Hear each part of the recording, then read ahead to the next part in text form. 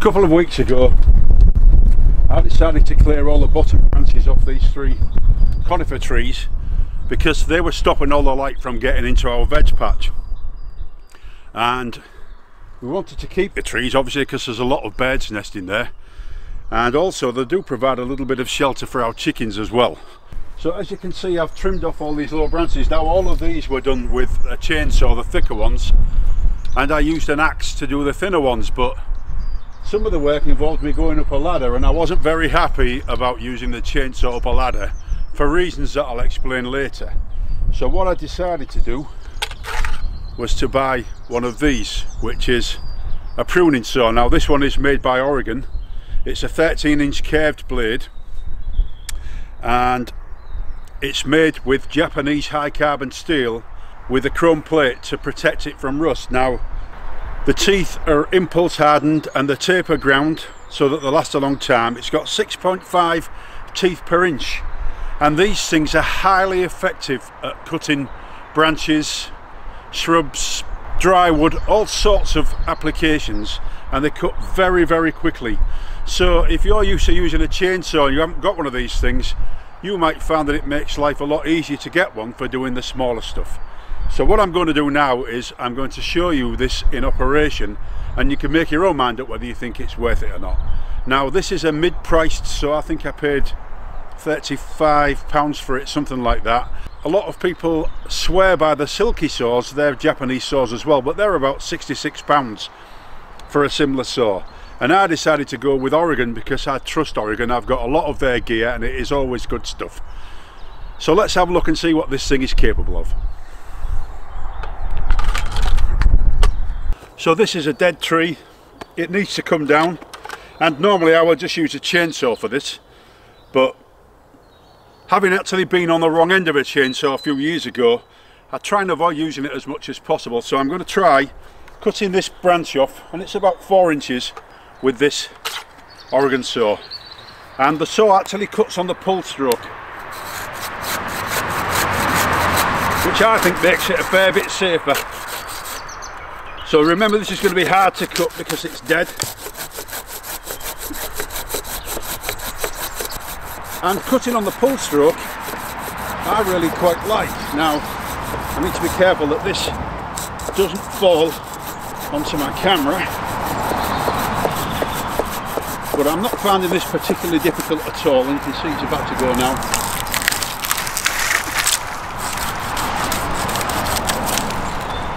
There we go.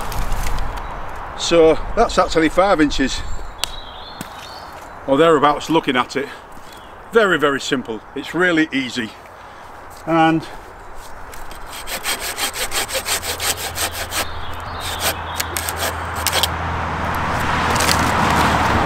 I just think it's so much safer than using a chainsaw. So the saw comes in a sheath which can actually attach to your belt, and you can put straps around your legs if you want to do that. Now there's actually a locking mechanism on the sheath, allows you to take it out one-handed.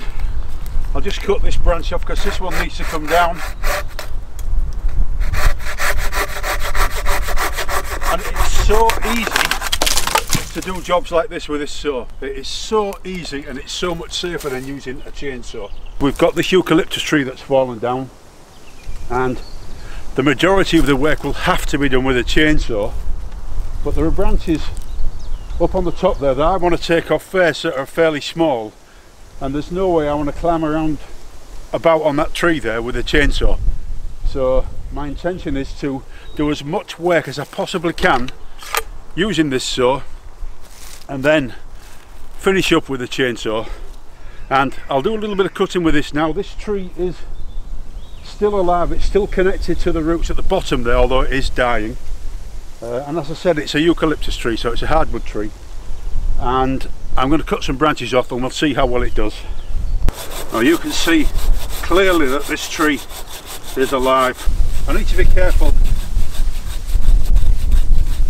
not to pinch the saw when the branch moves, so I'm going to go from the bottom and go upwards a good way, as much as I can. I'm finding that quite difficult now. It's actually getting trapped, so the branch is moving, and then I'm going to go down from the top.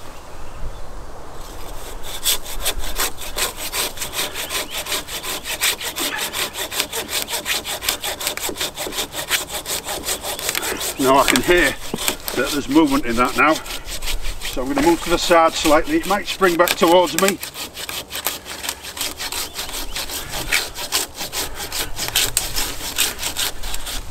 There we go. Now that was easy, really, when you consider the size of that.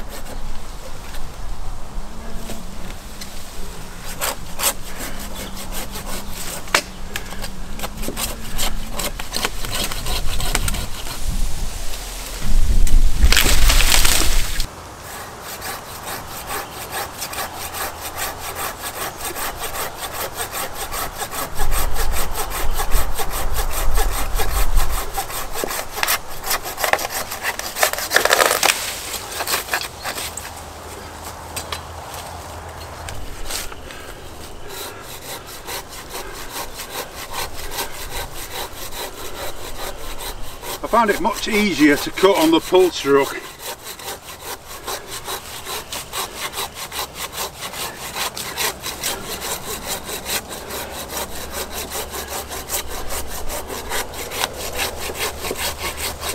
But I think it's obvious from this that you can do an awful lot of work without buying a chainsaw.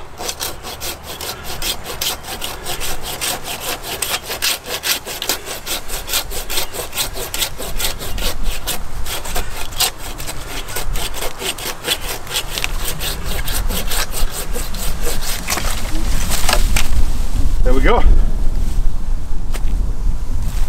Now that is not a small branch. It is a brilliant piece of kit. Earlier on I mentioned that I'd been on the wrong side of a chainsaw.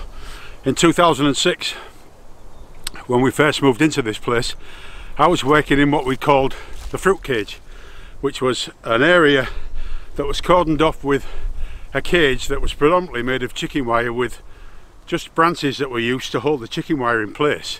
Took my chainsaw in there and I was cutting one of the branches, and it was actually next to the chicken wire. The chicken wire was, say, about that far away from where the chainsaw was. I was cutting it with the chainsaw and the branch moved and it pinched the chainsaw, which forced the chainsaw to move forwards. The chainsaw hit the chicken wire, and in a split second, and it literally was a split second, it shot up and it hit me in the head. And I didn't even think it had hurt me at the time until, as I was looking down, because I threw the chainsaw on the floor when it happened, I noticed that my glasses were starting to fill up with blood, and I had a huge cut in the corner of my head coming down to my eye. It only needed 13 stitches. He had to x-ray it to make sure that I'd not gone through the skull, but luckily I hadn't. I was very, very lucky. And after that I've been so careful using a chainsaw. I've got all the gear for chainsawing, but one of these things is far better than using a chainsaw if you can use it. It's much safer, and I think it's a smashing piece of kit. Now there are all sorts of saws to choose from. They come in with a straight blade, they come with a curved blade. One of the advantages of this one is that the tang goes all the way through. A lot of them, the tang finishes about there on the blade. There's only maybe an inch or two of the tang going into the handle, but this one the tang goes all the way through, and you can buy replacement blades and keep the handle, which makes it a little bit cheaper. But I think this is an absolutely smashing piece of kit. If you're like me, where you live on an area where you've got lots of woodland, or you've got shrubs, bushes, that type of thing, and you're pruning it, because this will do just about anything apart from large stuff. It is really easy to use. It is dangerous in itself, and in all honesty I should have been wearing gloves. I left the house without them when I came down, and I was too lazy to go back up and get them. But if you're considering buying one of these things, I don't think you'll go wrong with this Oregon blade. It's made by a manufacturer you can trust. very efficient and easy to use, and these things are designed to last a long time. So I think it's the sort of thing that most people will only purchase once, and it will last them the rest of their lives unless they're using it all the time. So I think it's a smashing piece of kit. I hope you found this review useful, and thank you very much for watching.